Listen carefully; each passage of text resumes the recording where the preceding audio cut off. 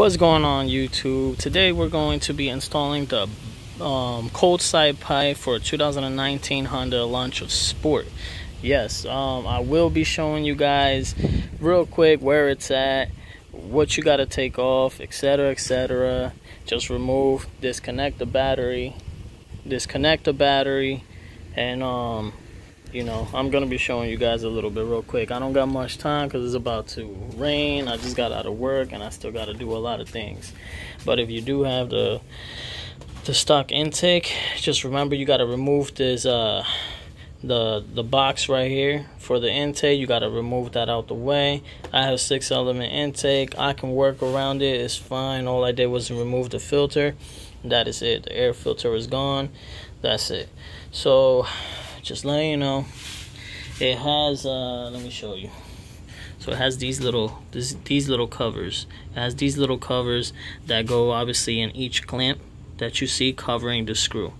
Get this out of here, just pull them off, and that's it. All you do is pull them off with pliers or whatever. So you got one down there. Let me see if I can zoom in. Alright, so that one right there, this one, and then it's gonna be this one right there.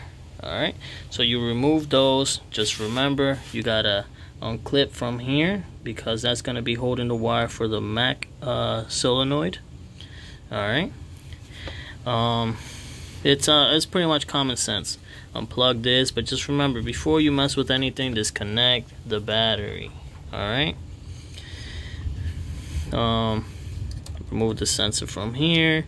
You're gonna see a little bit more of a mess on mine because I got the aftermarket Mac solenoid that I'm messing with. But ever since I installed the Mac solenoid and the lap 3 ECU tuned, I started having a lot of hesitation, boost lag, and everything, and just would not hold the power down at all. So that's why I am installing the TorkMotorsports cold pipe with the Turbosmart Veeport blow valve. Just got it in the mail today, and I gotta remove that. So yeah, that's pretty much it. Gotta remove that and that. Remove that there.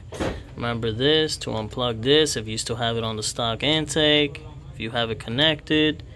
And pretty much that's it. I mean, I unclipped this from here. It has like little, you know, little clips that go in there.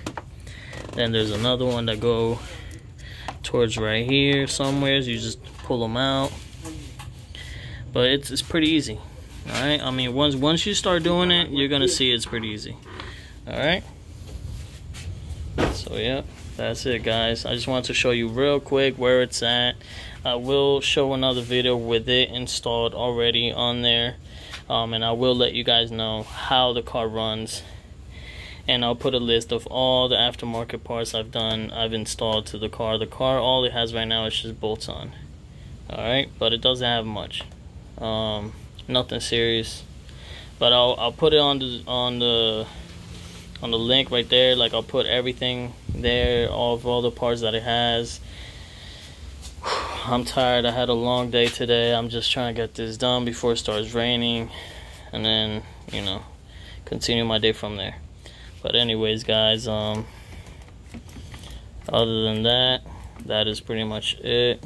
Stupid thing. Alright, guys, so I'll show you guys how it looks after. Alright, guys, peace.